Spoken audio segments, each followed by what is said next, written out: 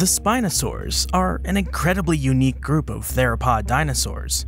The general consensus on what they actually were has changed drastically in the 100 or so years since the first ones were described. Originally interpreted as tyrannosaur-like beasts with sails on their backs, more complete remains found them to be unique theropods with long necks, pointy hook-nosed snouts with huge arms ending in huger claws. Since the discovery of Baryonyx, though, Spinosaurs have continuously popped up across Eurasia, with only a few old examples from Africa, plus a few tentative examples from South America. You have your Spinosaurus, Sigilmassasaurus, and Suchomimus of Africa, your Ichthyovenator and Siamosaurus of Asia, Oxalaia and Irritator of South America, and then the long list of Baryonyx, Camarillasaurus, Ceratosuchops, Riparovenator, Vallibonavenatrix, and Iberospinus of Europe. Obviously, plenty more Spinosaur examples are also known from all over the place, but pretty much only from indeterminate teeth, claws, or bits of bone. Over time, it has started to become clear that each region where at least one Spinosaur is found, more were around as well. England has Baryonyx, Riparovenator, and Ceratosuchops, plus more like the Wealden giant. Spain is also a hotbed for Spinosaur diversity, with Camarillasaurus of Teruel and Vallibonavenatrix of Castellón. A brand new study published in mid-May of 2023 describes another example of a Spanish Spinosaur.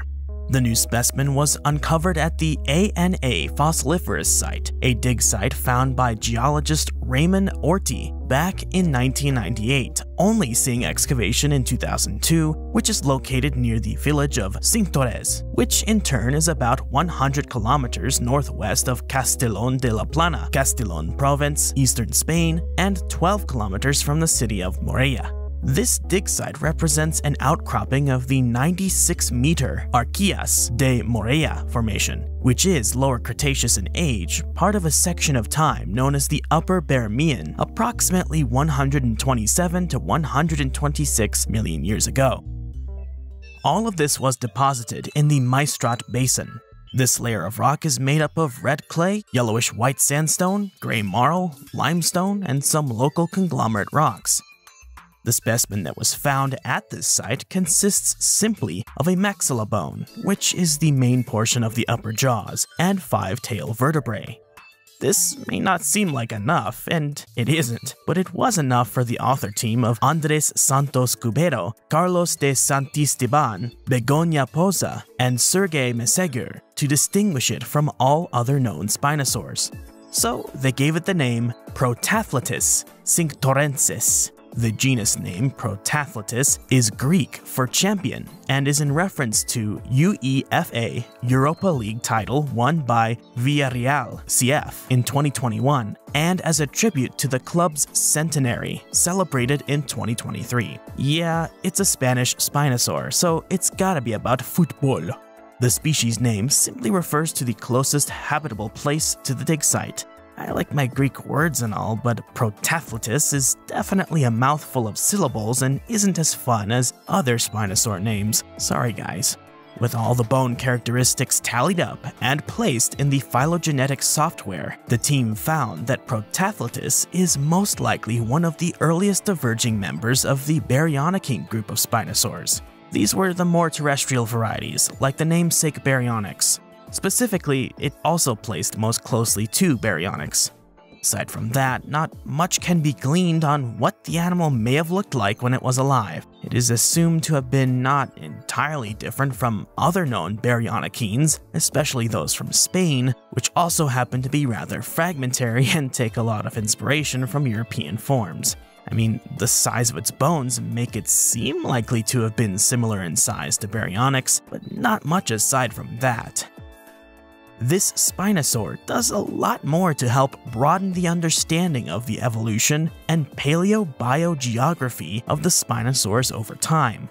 The author team found that a likely scenario is that Spinosaurids appeared during the early Cretaceous in Europe and diversified, appearing as members of the two subfamilies and occupying a large part of Western Europe. Later on, during the Permian to Aptian, they migrated to Africa and Asia, where they diversified again.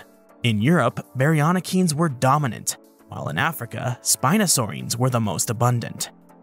Protathlitis is also another example of coastal spinosaurs, as opposed to previous hypotheses that these animals were more common in inland freshwater systems. For more interesting stories about nature, the history of life, or what goes bump in the night, subscribe, like this video, drop a comment in the comment section below, and hit the bell icon to stay in the know with everything Edge. Thanks for watching.